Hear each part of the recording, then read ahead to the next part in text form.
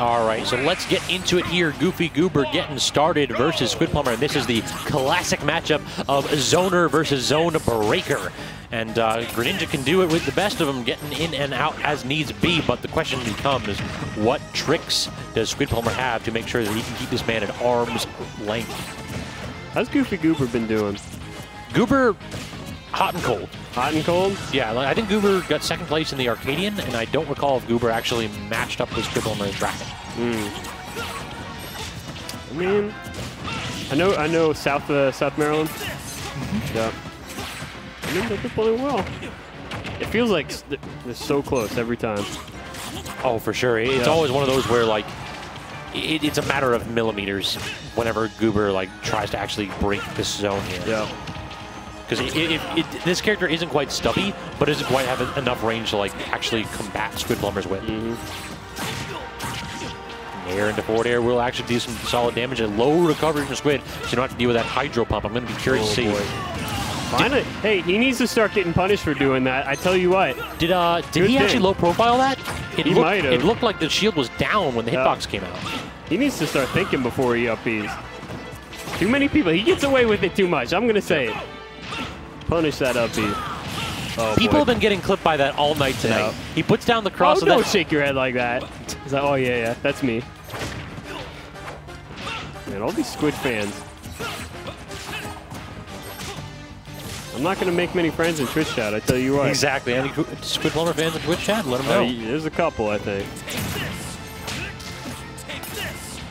Holy water is out, but again, that's more and more people have been doing that, where they use the standard get up to eat through the use their invulnerability to eat through that holy water. So Squidplumber needs to do a better job of hitting that the vulnerability directly after that. It hasn't hit him too bad.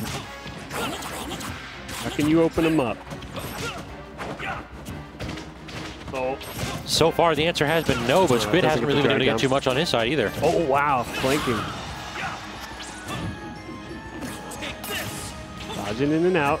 Great roll through, yeah, mixing up the options down to the forward air, forcing Squid. Can you down air water shurikens? I know they have a hurt box, so I'm fairly certain Squid can use those to recover. Oh, water shurikens? I don't think they have a.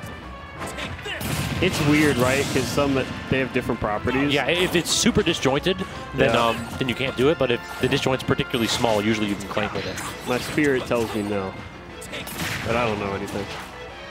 Someone in Twitch chat will know.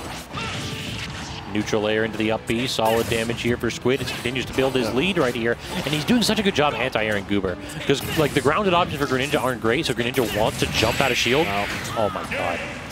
That man was at like 70? Ugh, tipper forward smash, man. It's a hell of a drug. The power of Christ compels you. It's so tough because even the top players, they get around that like 9 out of 10 times. But the one time you get hit by that, that's your stop. And it's no risk to Belmont. So game one feels like it was even until Squid had that big lead. Yeah. As soon as that lead came out, like Goober started flailing a bit. So how can you tell? That's just Greninja. All right, so we'll have to see if GoofyGoober has that adaptation going here. What's with the tag? Mogus? Is that Japanese? What does that mean? Is that supposed to be like some Among Us nonsense? I have no idea. Among Us? What's Among Us? Don't pretend like you haven't been terrorized by that nonsense. I don't know. I love the Peckham fan tag, by the way. Peckham? Who's Peckham? Peckham is a Wi-Fi player who started to have a lot of good results too in person. Mid player, very nice. I've casted like Peckham a couple times in Wi-Fi, and I love watching Peckham play. See, that's how I know you're a professional commentator. Commentating Wi-Fi. Occasionally they rope me in for that nonsense. Aw, you don't like it? No, I use nonsense to mean just things. Oh, okay. Stuff, things, places, people. I've definitely like called somebody's like something important like nonsense before, and like people like look at me like I'm insulting them. It's like, no, please. I'm sorry. I got this job interview at 9. I got to get to that nonsense. I think I had it like last week. I had to review like a coworker's like thing that they had written. I was like, let's take a look at this nonsense. And they gave me a look. It's like, oh, that's a practical time to do it. Not everything is nonsense. That's nonsense. Got to go to work. True. Deal with this nonsense. All right, so these back airs not quite connecting. Does get the down tilt into the up smash, but not the sweet spot, and not going to kill And it's kind of like second verse, same as the first. Squidplumber building up that lead, and Goober struggling to claim stocks and actually seize control of the tempo of the game.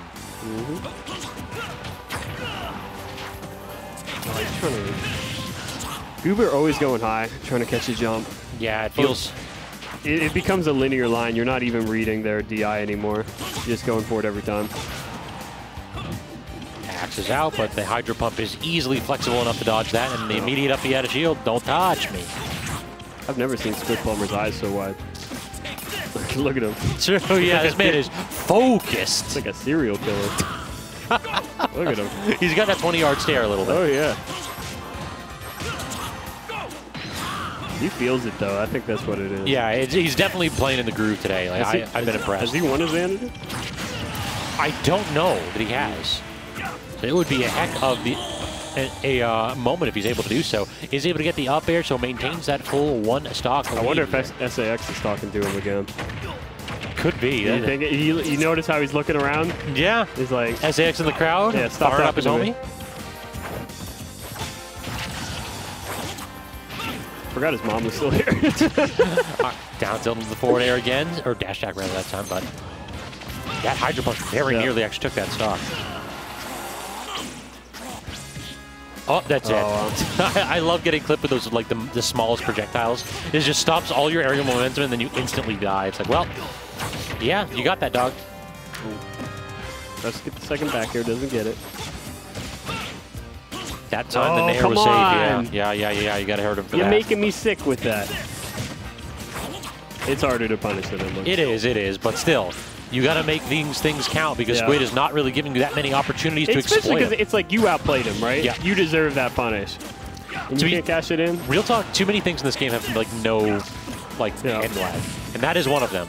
Oh, you're dead here? No, he's good. No, he has a good recovery, yeah. Oh. That actually clipped him. No. Squid could have set up something sick off of that, too. Haven't been able to make these Nairs safe. No. I can't believe that dash attack actually clipped. Done. Yep. He hits that every time. Beautiful conversion from Squid. So up 2-0 here against Goober and Poe. We're kind of seeing Goober struggle in neutral. What changes need to be made here if we want to see this get past game 3? Tomahawk, tomahawk, tomahawk. Could be. I mean, that's such a, I mean, that's a cop-out, to be honest. But, I mean, if you've nared his shield for the 18th time and you're getting up-beat, I don't know, man. I could see a little bit more grounded gameplay in general, too. It's tough, especially with Greninja. Like, yeah, Greninja is kind of linear on the ground. You basically only have dash attack and then grabs, down tilt, which aren't good. Yeah, but you're never going to be in a position to down tilt this. If you're already down tilting this man or your shield, then you've won because you've gotten in. There's also fair, too. If you're spacing out the shield, he can't up B on you. It's longer than it looks. You can space it well. Like, that's the problem, is that he's just getting anti-air. Like, some characters you can't jump in on, and this is one of them. It's like, these short hops are okay, but these full hops are just getting snuffed out more often than not. And Goober's not getting the reward off of their neutral wins. Like this, you need that. Yep.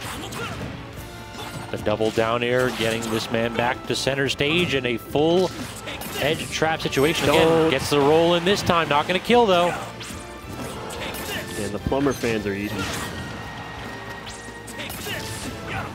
At this point, for sure, because it is looking very good for Squid. See the fire and the flames right there. I can't believe he made it back. Missed tackle, that'll kill. That's what we need to see from Goober. Now Goober can play a little bit of a runaway game.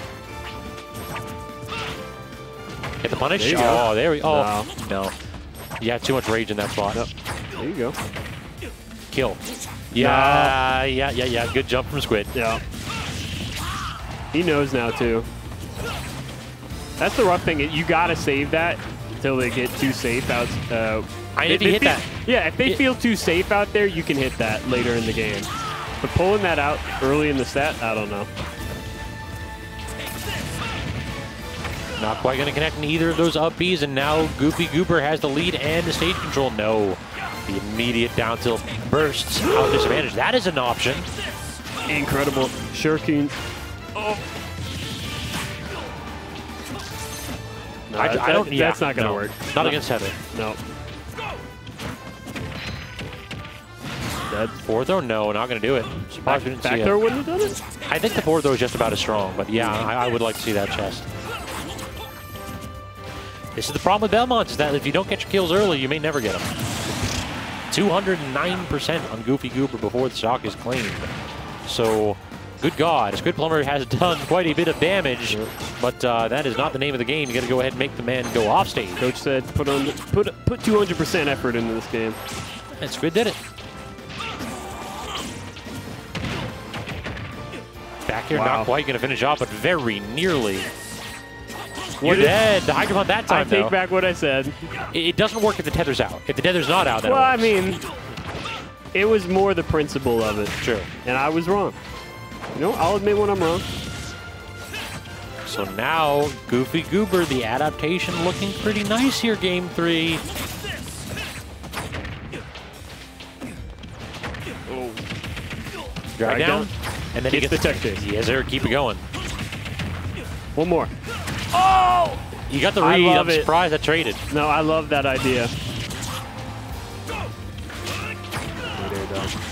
And that up smash reeks of desperation a little bit from Squidplumber. Yep. That reeks of I need to get the stock now. Wow. Fair grab. Oh, this is terrifying in that spot. Yeah. Does get the down smash here, so we've seen Squidplumber's done this before, so what magic does this man have for us today? Nothing. Dragged down into immediate down smash. Great reaction from Goober, and that is at least drawing some blood here against Squid, who has looked unwounded in the first 2 games. That's so crazy with top players. They'll get these crazy straight hits you could have never seen coming, and they always convert. Yeah, you cannot leave anything on the table. I really do feel like the way this game is going to go is that it's basically going to be more and more touch of death. Yep. It's going to be more and more like, I have an advantage, I need to get 80 damage, or I need to kill them. That's a ZD thing. He'll get some crazy hit you've never seen before, and he'll convert into up smash. Yep. Okay. He makes it work.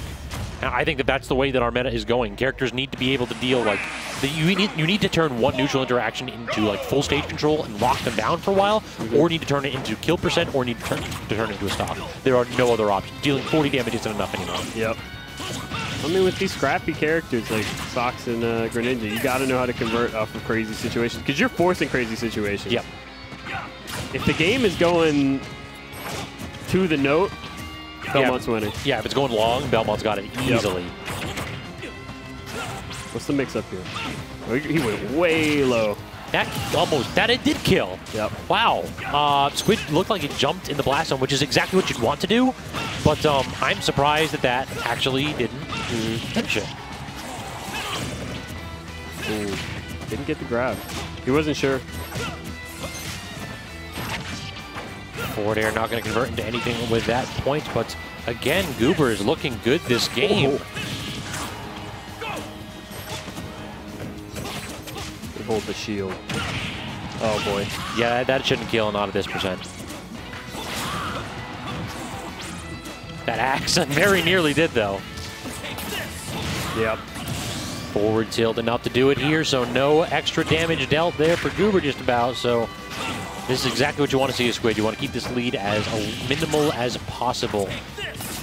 Because you know one neutral interaction can lead to an edge trap, and that can lead to tons of damage. Oh. Give more, give more. Nice. Beautiful. Understanding exactly what Squid's trying to do at a disadvantage with that down air. Now Goober, how does he get down to stage? Just patiently waiting. Didn't really toss out too many options there. Wow. Good DI. Remember, against Dexter, like one of the critiques I had for Goober is that Goober was hitting buns at a disadvantage. Yep. Entirely stopped that. I don't remember because I wasn't here. Okay. Fair enough. I'll take your word for it, though. All right, so now healthy percent for my man GG. Get the punish. Nah, you tried it too many times. Yeah. And they're not going to drop through platform. Come on. Okay. Just do not, it's not even safe on hit at that percent, apparently. Can't get the back air, though, nor the forward tilt, so Goober gets back to center stage, playing true to form of his character. He's very, very slippery here this game, and so far Squid not landing a ton of heavy hits. Wow. And perfect spacing on the dash attack, too, because that was not punishable. What's the big difference? You can down air a shuriken. No, there you go. I knew it. Twitch chat, you let us down. We didn't even get to know. We get to see. This feels like death by 1,000 cuts here for Squid. Like every time the Goober hits 1 or 2 hits, you're getting like to that point where those down tilt and dash attacks and the fair conversions will take the stock. What's been the difference? Goober's been playing around up B. True. Facing those aerials better. Yeah, you're not really seeing like Nair on shield as much either getting punished. A lot more like safe on shield options. Wow. What a roll. So brave. Yeah, what shield pressure here. That trip very nearly ended this man's stock. I would have been salty as hell if I was Squidplumber if that happened. No. Oh no. Oh no. So that's a Nair on shield that did get punished. As soon as we mentioned that GoofyGoober is doing a good job of dodging that, we start to see that old habit come back. This is just a matter of hanging on if you're Squid. You can get Goober to toss out some unsafe options that you can really punish him for. But you just can't get hit with this forward air, can't get hit with the down tilt or the dash attack. Those are the big things to watch. Oh. What a parry. No, overshoot. Tries to cover the platform. Big, you need it. You need it. The Nair, it brought him out of shield. He dropped shield a frame or two too early. This is a really desperate spot. Goober jumps back to another axe. Not quite going to die, though. Third axe coming out, but Goober gets down. Wow. And the holy water sets it up. Squidplumber hanging on with one finger. As he's getting pushed off the ledge by Goober, he finally manages to claw his way back up to the top of the mountain. Good God, what perseverance. You hear that, Squidplumber's mom? Perseverance, that's what it's all about. That was a phenomenal job right there. Actually, so I'm gonna hop off to let you two do a set. No, you can come on. You sure? You done for the night? Yeah, I'm good. Okay. I got low stamina. Oh, 1 second.